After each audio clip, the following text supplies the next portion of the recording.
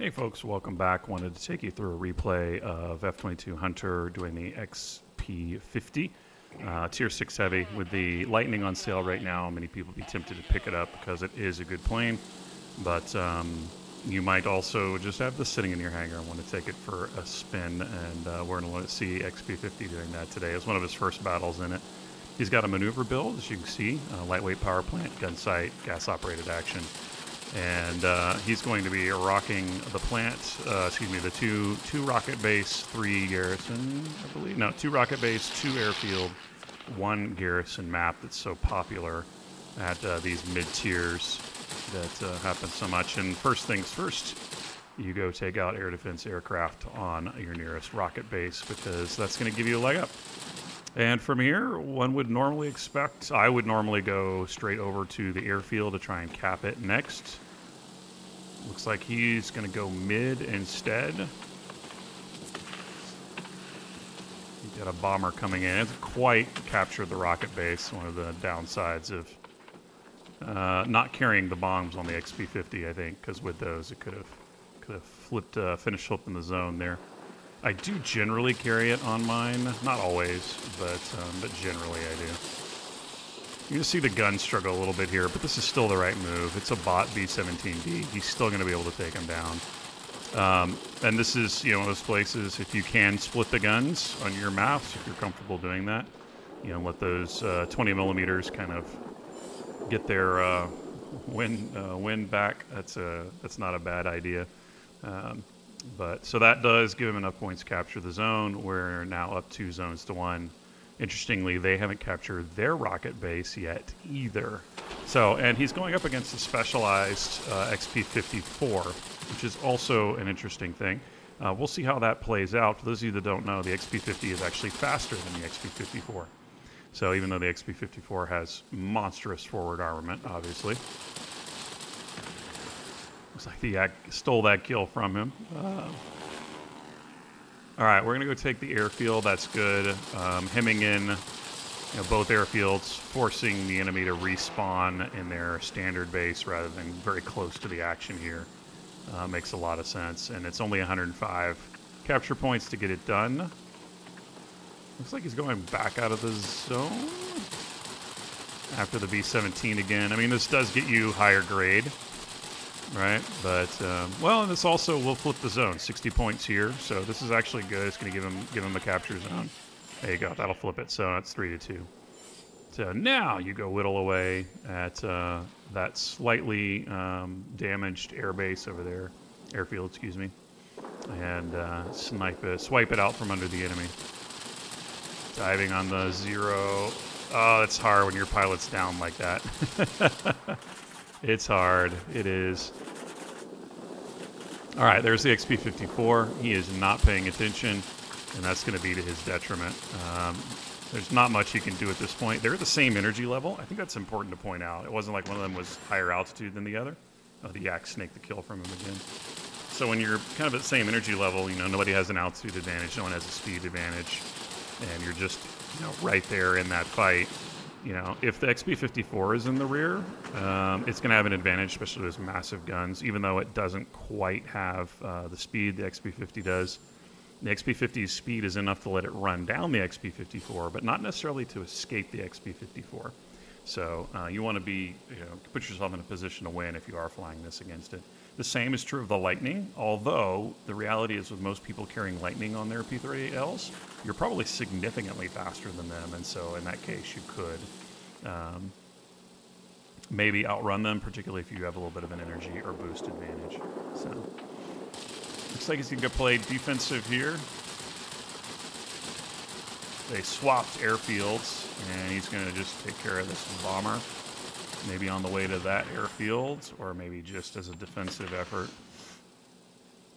I've learned I'm a very aggressive player. I think in comparison maybe to some of my fellow pilots. So if it were me, I would leave the bombers behind and I would be headed over to that airfield. I know the rocket base is already working on it. I would just help it. I'd go over there and pop a plane or two and go ahead and get it flipped. So, but this is not a bad play either. Again, particularly when you're dealing with, as a heavy fighter, you have bombers to deal with. Ooh, okay, 2 heavies coming in. One of those has to be the XP54. Yep. He's down low, interestingly enough. The key is up high. Looks like the SB-54 went back into the middle zone. So while this is maneuverable, it's not quite as maneuverable as the key is.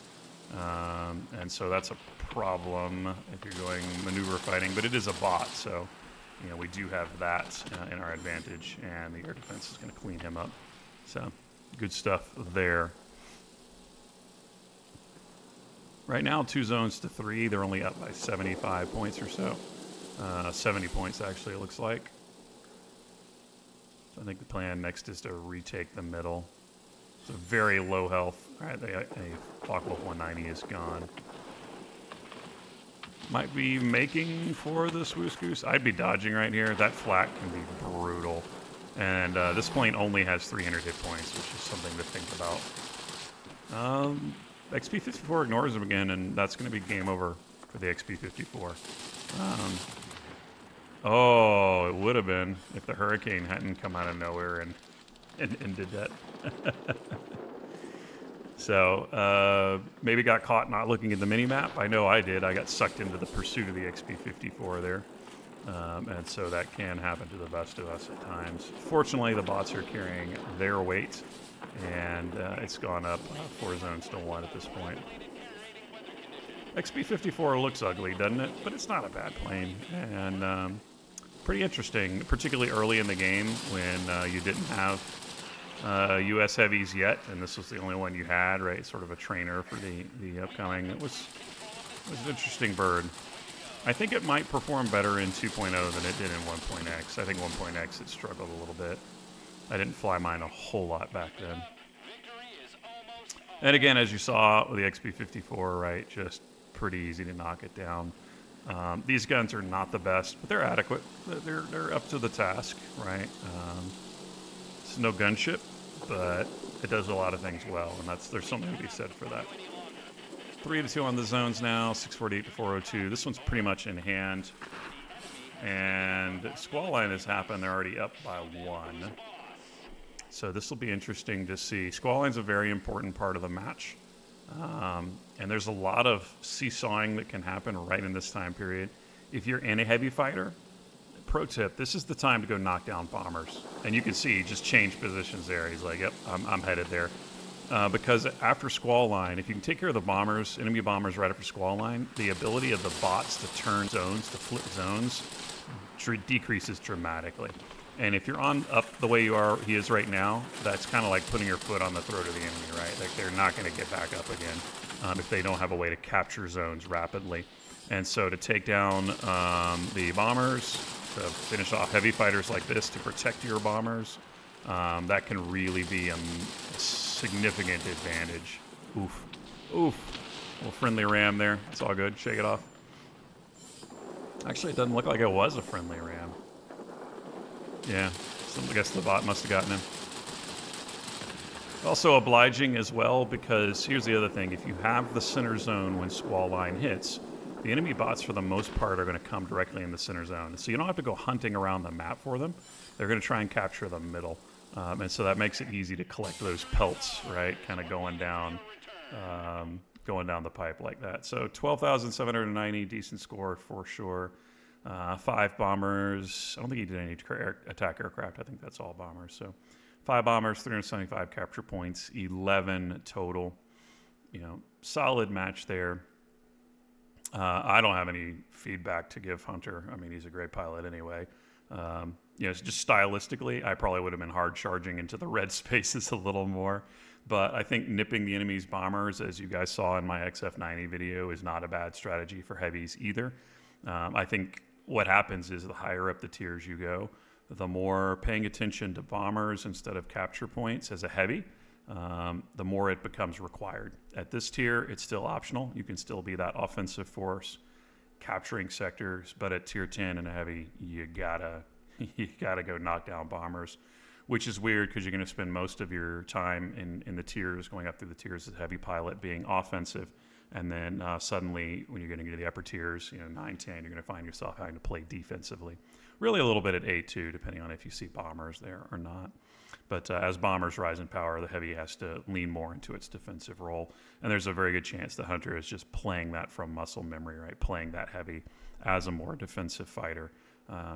Even though this is a lower tier where you've got some flexibility. So, Hunter, great job. If you haven't checked out the XP50, a lot of times, if you're like me, you've got gold floating around from boxes or whatever else.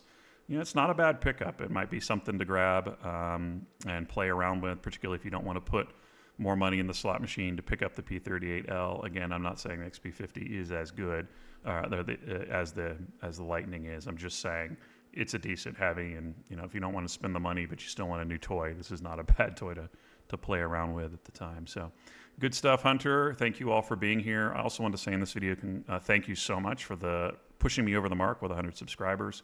Definitely appreciate that. Hope to be able to get more content for you. Go over and check out Nova's channel and Hunter's channel as well. Hunter has some great videos up, and Nova just did a replay review of me in the XF90. And so you get to see some high-tier American heavy gameplay there as well. So have a great weekend. Enjoy your salvage runs. And until the next time, good luck and good hunting.